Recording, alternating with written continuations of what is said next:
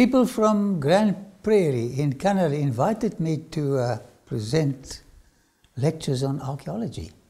They saw the stuff on amazing discoveries. So I went there, and a very polite lady took me to their museum. And you're looking at an intertype linotype in the Museum of Grand Prairie. And I'm going to speak about the increase of knowledge. Look at this. Most modern, from yesterday, technology lands up in a museum. I was a printer operator for many years, from 16 to 26. And then I became a literature evangelist, a colporteur, for 3 years. And then a translator from English to my native language, Afrikaans. And then I enrolled at an old age of 30 years in theological studies. And then I met up with higher criticism. I thought everybody believed in the Bible. But what a shock. And that same year, 1966, my father invited me to come with him to the Middle East. I said, no, I'm a student, I haven't got money. I've got a child and a wife. But you know, the older folk, they said, you do this, and that's all. So I had to pay for the land arrangements. In my money, it was 200 Rand. In American money, about $20. So we went. But in my studies, I looked at the war against God's book, the Bible, and I decided, with my little knowledge and small little brain, I'm going to research archaeology to show people the Bible is authentic. And it happened here at Tyre. My dad and I went down to Tyre, and they've just excavated some stuff, and you're looking, some of them. And inside one of the sarcophagus was a skeleton. And I offered the assistant archaeologist £1 for the skull and this part of the arm. And he stood like a statue. I said 2. Started to breathe. I said £3, English pounds. And he cleared his throat, and I said 4. And he went into the sarcophagus, and he brought me a skull and a part of an arm. You know, and there something happened to me, something strange happened to my heart, like Wesley says. And this passion to go to places all over the Middle East, just to confirm the Bible is God's book. I'm standing here at the Ziggurat, tremendous temple tower in Iraq. And the site here is called Dur Kurichalsu. Kurichalsu was the man who built this beautiful worship place. And Dur means it's his fortress. Dur means fortress. Their theology of salvation, we call it deterministic, fatalistic. What the God says, that's final. You cannot change it. A difficult theology, so different to the theology of the Bible, where you have a choice. Climb the steps, and you are saved. The God upstairs will accept your climbing as a form of salvation. You are forgiven. Climbing steps. But if you're too old, you've had it. So only young people can earn salvation. And now for a visit to the most famous city in the ancient world. Can you guess what it is? Babylon. Who restored the southern palace of Nebuchadnezzar? Would you like to guess? Saddam Hussein. He was a student of Sumerian literature. He wrote in Sumerian literature. Amount of bricks, he used 60 million bricks to just restore a part of the southern palace. Would you like to see an unintended prophetic painting of this great man, Saddam Hussein? I discovered it here at Babylon. There you see it. Now look at this painting. It's huge. It's not there anymore. I was there a few months ago, but it's gone. Not everybody liked him. Now, how many ancient people do you see in Saddam's painting? Have a good look. Let's move a little closer. There you see it. Just in front of his face you see Nebuchadnezzar, and then at the end you see Cyrus depicted in this painting. Now Saddam Hussein knew the history, maybe the prophecies. I wonder who assisted him. Now Cyrus was not the only one that conquered Babylon. Who assisted Cyrus? And this is what I love about biblical archaeology. He was assisted by a prophet. A prophet who mentioned the name of the king who assisted him. Let's see what it says here. Did the prophets predict the involvement of the Medes in the capture of Babylon? This is very important because the scholars fight against the authenticity of the book of Daniel. And I did deep research, found marvelous material that confirms the Bible. Okay, let's look at this. Now, this is one of the rooms in which officials like Daniel lived. The Queen Mother lived on the other side of the restored temple, and Daniel lived on this side, opposite side. Now, did God reveal to Daniel the history of the world from the time of his rule as a world ruler to the time of Christ? Yes, he saw it in pictures twice. And you can read this in Daniel chapter 2 and 7. Did prophecy come true? Yes. Now, who else prophesied about the future of Babylon?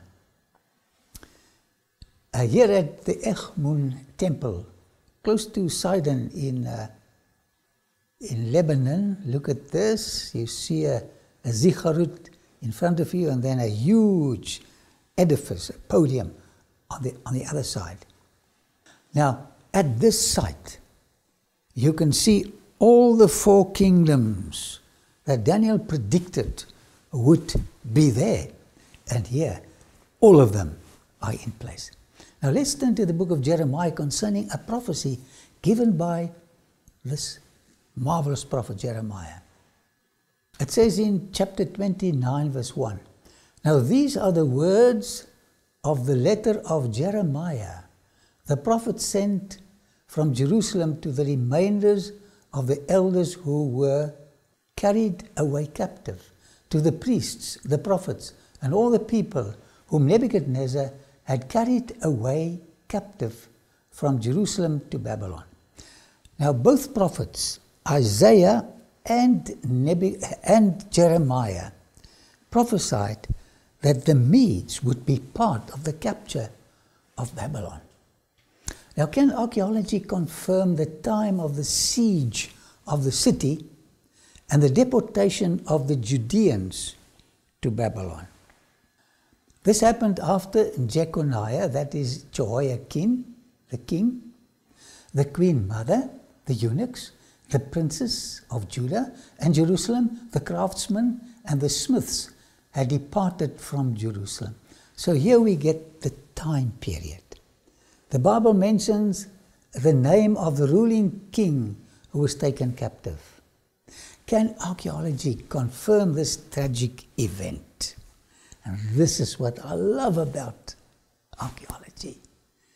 It confirms that your Bible is a book from God. In 1957, that's not too long ago, archaeologists discovered the Babylonian Chronicle, and you're looking at it right here, which consists of several clay tablets. This is just one of them. Now, these clay tablets mention the first 11 years of Nebuchadnezzar's reign. That's from 605 to 594. We hope to discover more of these tablets. Both the Bible and the Babylonian Chronicles agree of the date of the siege as 597. This was a tremendous breakthrough. Archaeologists found 300 clay tablets while excavating at Babylon. What was found on this specific one? The name of the king of Jerusalem, Jehoiakim, with his wife and 5 of his children. It speaks about the daily rations they received. Wow. So there was a king like Jehoiakim. He ruled only for 3 months and 20 days. If you visit the Bible Museum in Jerusalem next to the Knesset and the large museum, you'll find some inscriptions, Sumerian, Akkadian, where it mentions 6 liters, and here you can see exactly what says the clay tablet, what they received every day. You know, God preserved these clay tablets for a time in which we live, to tell you that the Bible is true. And there you've got the clay tablet, with a description in German, English, etc., mentioning the name of Jehoiakim. I love the Bible. I trust the Bible. I don't trust everything I read, but when I read the Bible, my heart warms. I was more impressed by a little clay tablet, recently discovered, mentioning the name of a king of Jerusalem than the lions on the procession street in Babylon and in the Berlin Pergamon Museum. I trust the Bible. While visiting the ruins of the northern palace of Nebuchadnezzar, I thought of a marvelous story that Jeremiah told of Jehoiakim of Jerusalem and the Babylonian king Evil-Merodach.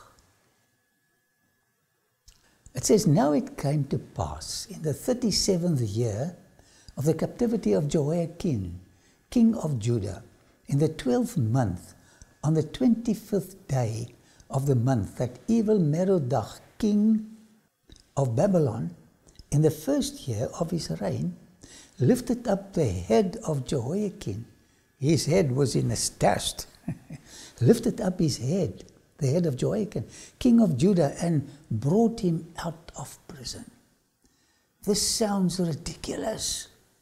And that's why the critics say the Bible is a storybook. It's full of myths.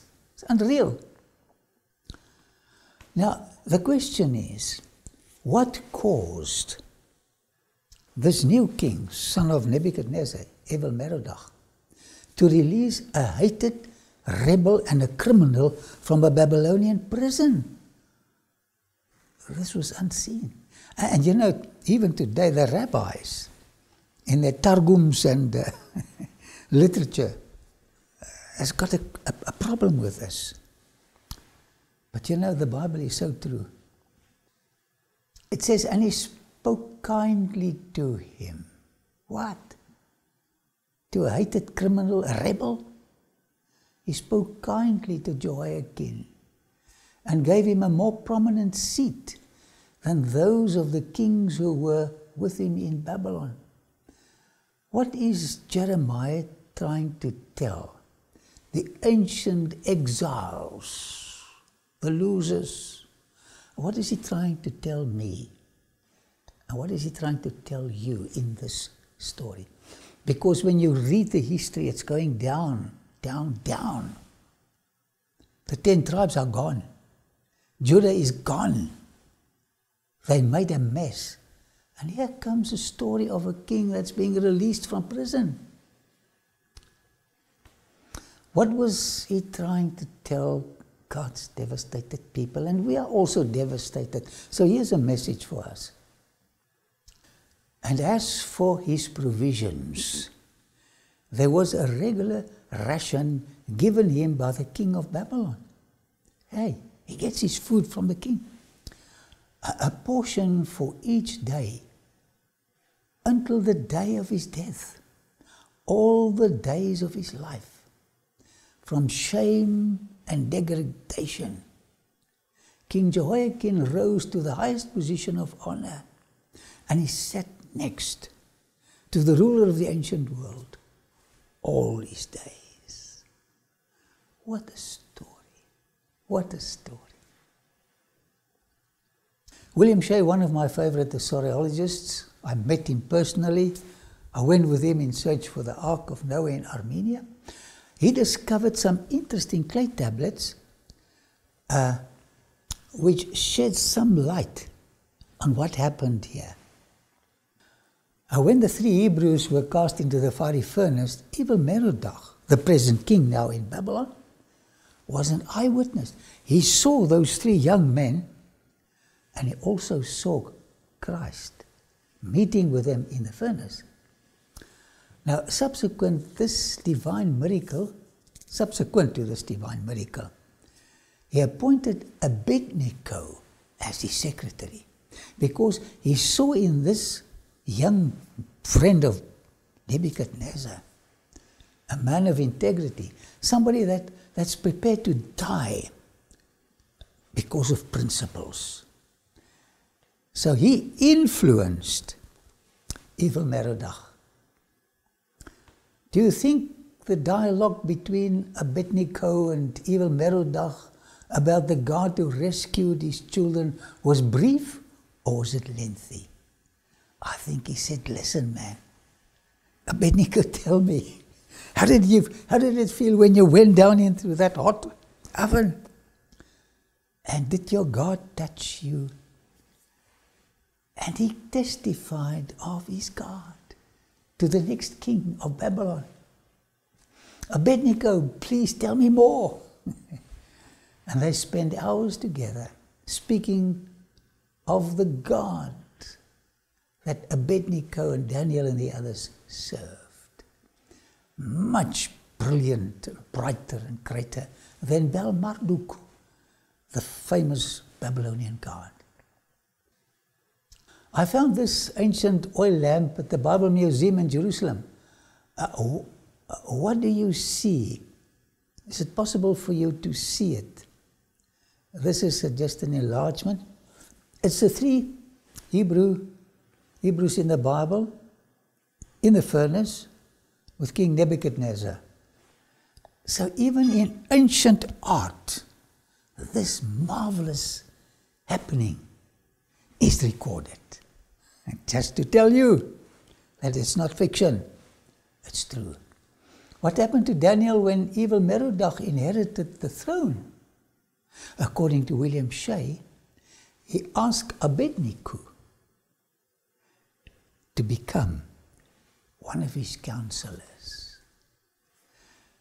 And he had exposure to Abednego's theology about the God of Israel, and now he received information from Daniel himself about the God who loves sinners, so different to the Babylonian gods. I trust that future clay tablets will shed more light on this amazing story. What are the tools we should use in Bible study according to Jesus in Matthew 12? We call it typology. That's just an academic word that explains something simple. Name a few things in the temple that pointed to the greatest, to Jesus. And it says in Matthew 12:6, yet I say to you that in this place there is one, referring to the temple, greater than the temple. Can you think of a few things in the ancient Jewish temple that pointed forward to a coming Messiah, a Redeemer? There are so many. The entire Old Testament is a Christ-centered book, pointing you to the Lamb, to the light, to the bread, to the water, to the aroma. Christ is everything in the Old Testament. So the priests are types of the greater priest, Jesus Christ. For as Jonah was 3 days and 3 nights in the belly of the great fish, so will the Son of Man be 3 days and 3 nights in the heart of the earth. This is inclusive reckoning, the style that used by the Hebrews. So, prophets are types of Christ, the great antitypical prophet. And it says here, the men of Nineveh will rise in the judgment with this generation, speaking to the people there, and condemn it. Why? Because they repented at the preaching of Jonah, and indeed a greater, and he pointed to himself, than Jonah is here. Says to the audience, you can understand me better when you study the lives of the prophets. I am the perfect prophet to serve you in order to save you. What else in the Old Testament pointed to Jesus? The Queen of the South will rise up in the judgment with this generation and condemn it. For she came from the ends of the earth to hear the wisdom of Solomon. He was the most brilliant man of his time. And then Jesus looked them into the eyes and says, and indeed, a greater than Solomon, pointing to himself, is here. The entire Old Testament points forward to him, the priest, the prophet, and the king. What about evil Merodach? Let's go back to him. Somewhere here in ancient Babylon, a prisoner heard a voice that was kinder than the voice of the wardens. He never heard such a beautiful voice. It was the voice of the king of the ancient earth, taking the place of his father Nebuchadnezzar. He heard the king's voice. Would you like to hear the king's voice speaking to you in kind tones? And he spoke kindly to him. Can you hear the voice of another king, King Jesus, speaking kindly to you in your prison of guilt and pain and rejection? This history wants to bring us hope. And how we can hear his voice through faith and reading the Bible. But soon, that voice will address each one of you. And you'll hear his voice. I wonder what he's going to say to you, to me. The officers answered, no man ever spoke like this man. They wanted to arrest Jesus and they sent the soldiers. And they listened to Jesus. Came back. Where's the culprit? Sirs, no one ever spoke like this man. When you read the Bible, you hear the voice of someone else who loves you dearly. You know, not everybody loves you. It's all right. He loves you. And he wants to speak to you through his word, the Bible. And you can believe the Bible. One of the 9 palaces of Saddam Hussein at Babylon. Is there a dress code for visitors to the king's palace? Of course. So Jehoiakim changed from his prison garments. Man, the smell of that old prison clothes was revolting. Maybe he had that same dress for many years. What happens when I allow Jesus to visit me in my prison cell of guilt? He changes my cloak of dirt, of sin, and clothes me with his own righteousness. This is a beautiful story. The Spirit of the Lord is upon me. This is so beautiful. Because the Lord has anointed me to do what? To preach good tidings to the poor. Not only the physical poor. We are poor in spirit. We sit with hang-ups. We are poor. He has sent me to heal the brokenhearted. We are sick up here. He wants to heal us. Heal us from our pain syndrome. To proclaim liberty to captives. You know, we are captives of our own fallen, sinful nature. But here's a promise. To liberate us from our captivity of sin. And the opening of the prison to those who are bound. He wants to release us from the prison of misery into His perfect kingdom of love and peace. Oh, read the Bible. It's a marvelous book. To proclaim the acceptable year of the Lord and the day of vengeance of our God, that's the enemies, to comfort all who mourn. Are you mourning? He wants to comfort you. To console those who mourn in Zion, to give them beauty for ashes. Have you ever looked at ashes? It's ugly. He says, we've got ugly ashes. But instead of the ashes of our misery, He wants to give us the beauty of His character. What a God. To give beauty for ashes. Ashes means something burnt up. There's nothing left. Whatever we've lost, He wants to give us something beautiful in its place. The oil of joy for mourning. Beautiful imagery.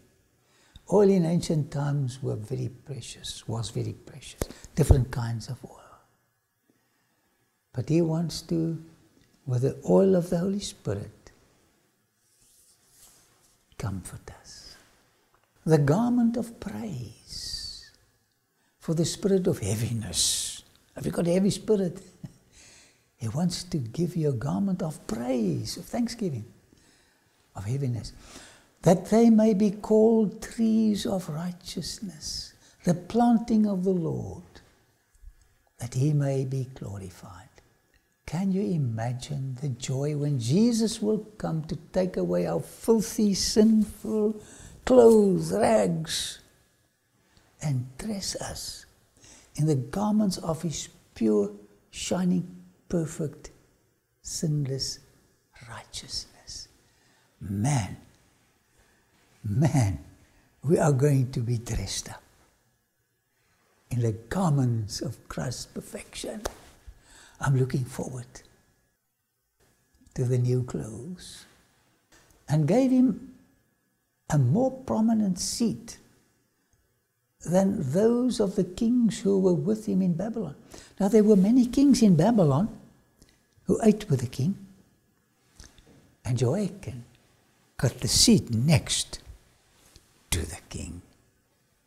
From shame and degradation, King Jehoiakim rose to the highest position of honor and sat next to the ruler of the ancient world all the days of his life.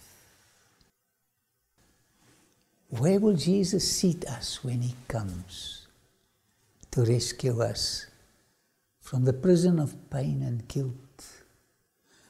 Rescue us from our fallen human nature. Where will He seat us in heaven? And I saw thrones. On the Isle of Patmos, the old man, John, looks into the future. And I saw thrones. Man, a throne has got so much beauty and symbolism in it. And they sat on them. It's you and me. And judgment was committed to them. Are you going to be a judge and a king next to Christ? He's got marvelous plans for us. Don't get lost. You cannot miss out on all the wonders He wants to give you. God has not only comforted a devastated nation and their king, but He restored their former glory. You and I did not have a perfect, spotless past, but He promises us a perfect, spotless future. How do you like this? What a marvelous book. Trust every word you read. This is ancient Nippur, biblical Kalne, mentioned in Genesis 10 verse 10. Where does the prophet Ezekiel fit into this picture? Now it came to pass in the 30th year, in the 4th month, on the 5th day of the month, as I was among the captives by the river Kebar, that the heavens were opened and I saw visions of God. The poor exile, prisoner Ezekiel looks up and he saw God. And this is what God wants us to see, not the misery of our lives, the lives of others. He wants us to look up to Him and see Him in all His beauty. On the 5th day of the month, which was in the 5th year of King Jehoiakim's captivity. So he also mentions Jehoiakim. The siege of Jerusalem was in 597. 5 years later would bring us to 592. In these dark days of exile, God revealed to Ezekiel that He is still in charge. And when you read the Bible, and please read it, you'll discover that God is still in charge of your life. You think it's a mess. He is busy. He's in charge. Trust Him. The word of the Lord came expressly to Ezekiel the priest, the son of Buzi, in the land of the Chaldeans by the river Kebar. And the hand of the Lord was upon him there. The hand of the Lord was upon this prisoner, this exile, this captive.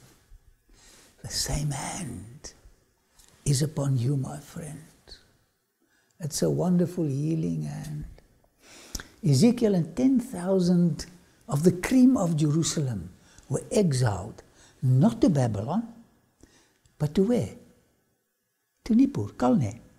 Now, can archaeology confirm the existence of the river Kebar? Yes, I found it.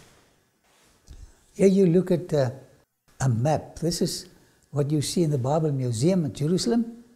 You see the exact place where the 10,000 captives and Ezekiel were placed. At Nippur. That's where they settled. Now, the Sumerian name is Nar Kabari. That's for the Kebar River. And the people, they just put below this clay tablet the name Kebar. Bible is true. It just had another name. You know, this is exciting. The Bible mentions the fact that Ezekiel and 10,000 of the exiles settled next to the Kebar River. And here we see the evidence. Time and again, archaeology says you can trust the Bible. Don't let people tell you any negative thing about this book. The clay tablets tell us that the exiles even built a city called Al-Yahutu. Al-Yahutu. There's the clay tablet. The earliest document in the collection dates back to 572 BCE, about 15 years after the destruction of the temple, during the reign of Nebuchadnezzar II. The most recent tablet dates back to 477, during the reign of Xerxes I, about 60 years after the return to Zion began and about 20 years before the rise of Ezra the scribe. We've got info from that period. So you can read the book Ezra and Nehemiah with confidence. Archaeology backs up the authenticity of these books. The names of two of the Jews who lived in the city of Al-Yahudu indicate that they are planning to immigrate to Judah. The names of the two, Yaeli and Sidur. Did they accept the invitation of Cyrus to pay for their journey from Babylonia to Jerusalem? This is all we have in here. I hope they accepted the invitation to go from Babylon to Jerusalem. Everyday life in Yehuda, they discovered many, many interesting stuff here. Their lives were similar to those of slaves, but they made something of their miserable position. And they worked themselves up. And some of them became very, very rich. I read some material from the excavations of Nippur, how they had a big firm there. The latest discovery of a cuneiform tablet from Al-Yahudu archive. There's another one. Written 110 years after the destruction of Jerusalem and more than 60 years after the edict of Cyrus that the Jews may return to Jerusalem. They also discovered this receipt from Al-Yahudu. So they had a good bookkeeping system. Within a few months after the conquest of Jerusalem by Cyrus and Darius the Mede in 538. Now this period may be reflected in the famous lines from Psalms 137 on the exiles. Listen what it says. By the rivers of Babylon, the Kebar River, there we sat down, yea, we wept. Can you see them weeping there? When we remembered Zion, you know, when we look back to the good old times, tears run down our cheeks. We hanged our harps on the willows in the midst thereof. Boom, boom. No more singing. For there they that carried us away captive required of us a song. Hey man, we want to listen to some Judean songs. Please sing us something.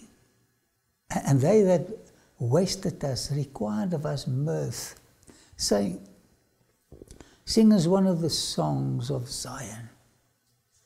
And then they said, how shall we sing the Lord's song in a strange land?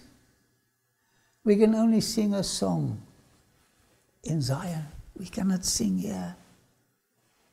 You're looking at the names of some of the exiles who refused to sing.